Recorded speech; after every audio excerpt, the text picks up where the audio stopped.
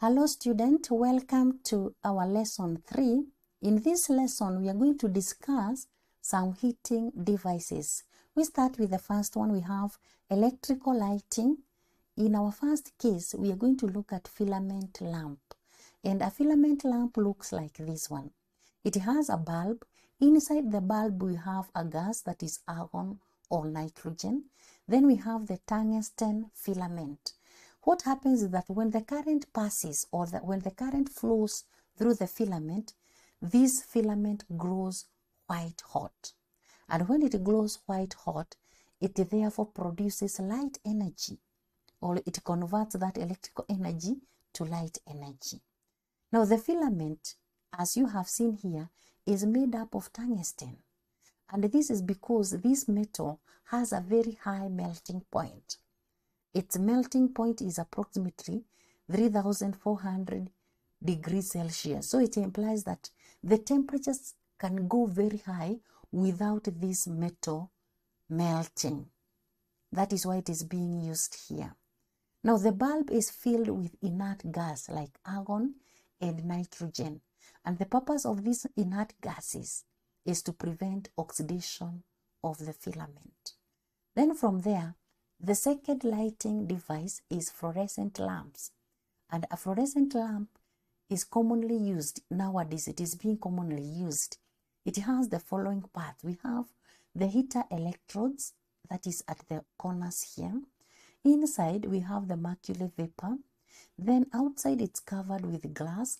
And then at the edges here, it is having a fluorescent powder. Now, these ones, they are more efficient than this lamp because, one, they can last longer and they have low running cost. Therefore, they become efficient than the bulb, or what we call the filament lamp. And that is why nowadays you find that people are replacing the filament bulb or filament lamp with fluorescent lamps. Now, it consists of the following. You have the mercury vapor inside, and this one produces ultraviolet radiation when the lamp is switched on. Now the radiation, remember we are talking of ultraviolet. These radiations makes the powder on the inside of the tube to produce visible light or to fluorescence or to glow. And by so doing, you find that now light will be produced. Then from there, we have the electrical heating. In electrical heating, we start with the fuse. We have seen where we use the fuse. First of all, a fuse can be used in the 3-pin plug, as we are going to see. We can use it in a 3-pin plug. When you go to the mains electricity, that is a topic in Form 4, you'll find where we are using different types of switches or different types of fuses. Now, a fuse has the fuse wire, and this fuse wire has to be of low melting point. Then we have the metal cartridge and the glass that is covering.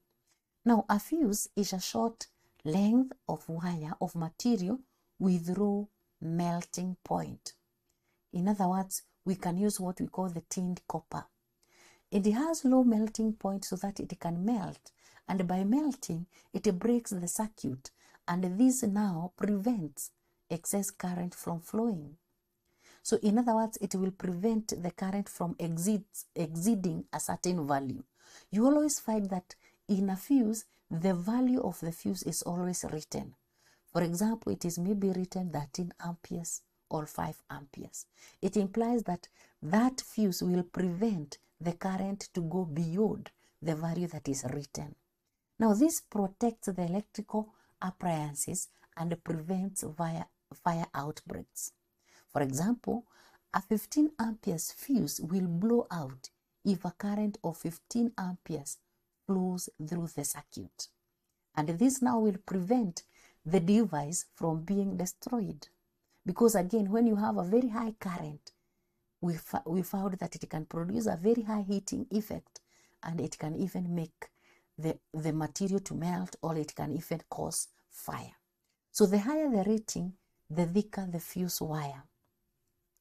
That is the fuse. Then number 2, we have the electric iron.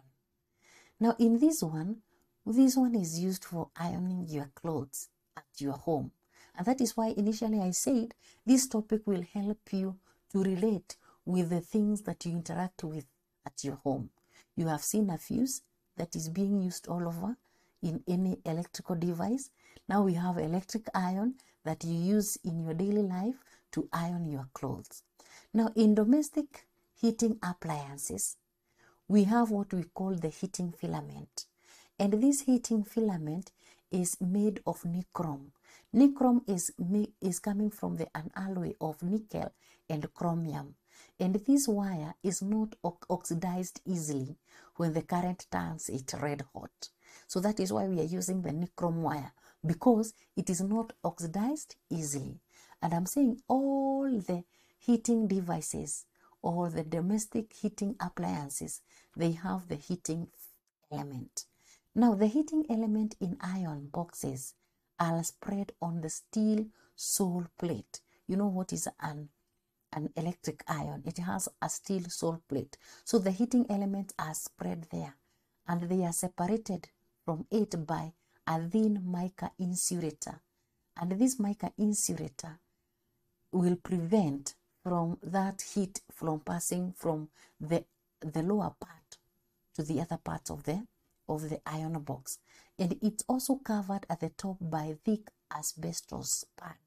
Remember, these asbestos are poor conductors of heat, which implies that now the heat that is on the steel sole will not be able to go up, or will not be able to be conducted to other parts of our electric iron.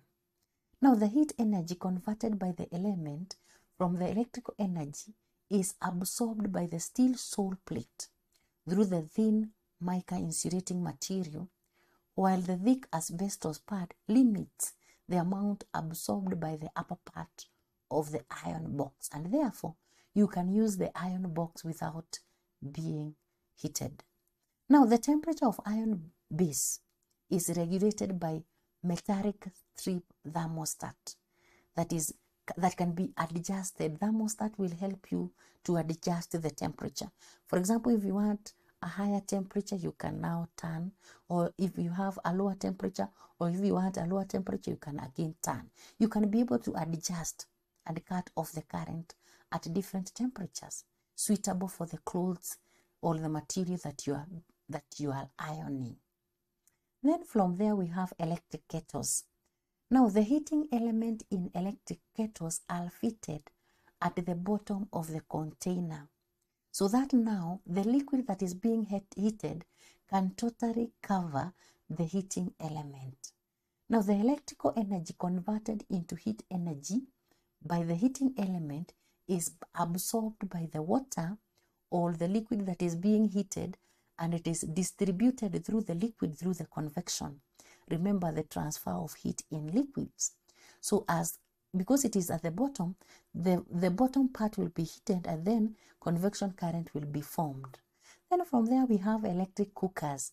Now heating element in electric cookers turn red hot, and the heat energy produced is absorbed through conduction by metallic cooking pot, which is in contact with the element. Now this heating element is highly coiled, and this is to increase the resistance. As you increase the resistance, we found that the heat energy will also be increased, because there will be a lot of electrical energy that will be converted at that particular point where the resistance is high. Now the heating element of electric cooker is at this position. As you can see, it is highly coiled, and then we have this coil. So this element is the one that is converting the electrical energy to heat energy, and then this coil absorbs that heat energy. So this coil will become red hot, and now when you put your material there, you will find that you can cook using your coil. Then we have the radiant heaters.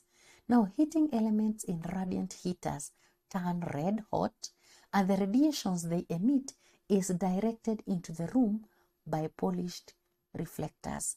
Now radiant heaters will help to warm the rooms. So we have it like this one.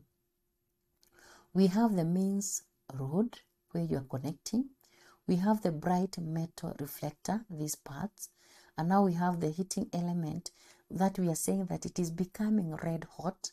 And when it becomes red hot, it produces radiations that are now directed to the room by these polished reflectors. That way you find that now your room will become hot or warmer. Then from there we have the assignment. The assignment again is testing what we have just learned. So make sure that you have a lot of confidence and do the assignment. If you can't maybe recall, go back, revise, and discuss with your peers so that you can retain your knowledge. Here in Colanet Africa, we want really to shape your tomorrow. So thank you, and let us meet in our next lesson.